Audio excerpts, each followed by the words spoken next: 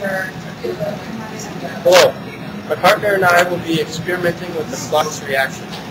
The flux reaction is a high school chemistry lab to help students learn the concepts of kinetics and how kinetics can affect reaction rates.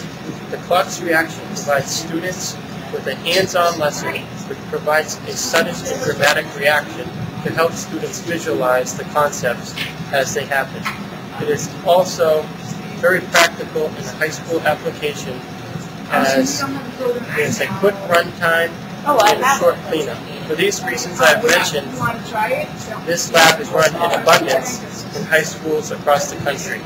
As organic chemistry students, we were challenged to green the flux reaction.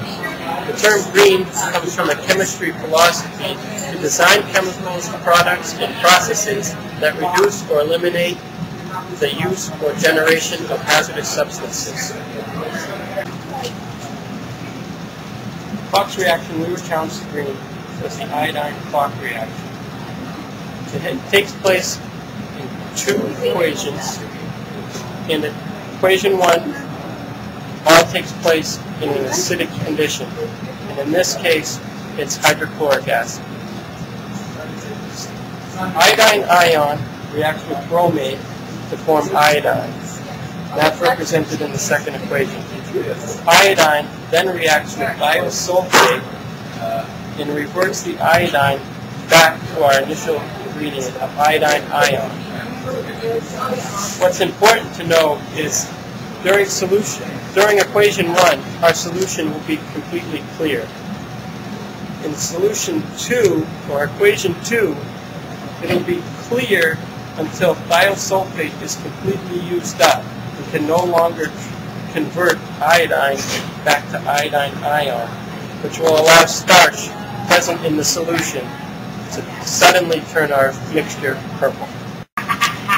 The vitamin C iodine is greener than the traditional iodine reaction for the following reasons. It is readily available to be disposed to in the environment. Ascorbic acid is used instead of hydrochloric acid. Hydrogen peroxide is used instead of the bromate ion. And Lippo's reagent is used instead of ammonium molybdenate. Safety precautions and hazard for this experiment include wearing a lab coat, wearing eye protection, and iodine does stain most surfaces, and therefore wearing gloves to prevent staining of the skin on your hands is recommended. Be aware of hot plate surfaces and allow for glass to adequately cool before handling of any beakers. When hot plates are not in use, be sure to turn them off and unplug them from the outlet. As always, be sure to follow any additional instructions given by your instructor. Okay, the vitamin C clock, or the green clock reaction, takes place also in two equations, and an acidic condition must be present in equation 1, the same as in traditional. However, ascorbic acid, or vitamin C, is used to create that condition. Again, we're starting with iodine ion. It reacts with, in this case, hydrogen peroxide to form our iodine, which is represented in equation 2. Equation 2 here, iodine reacts with ascorbic acids to form and to transfer iodine back to iodine ion, the same as our starting reactant. Again, in equation 1, our solution will be clear.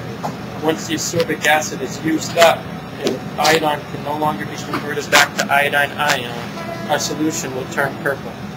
Wow.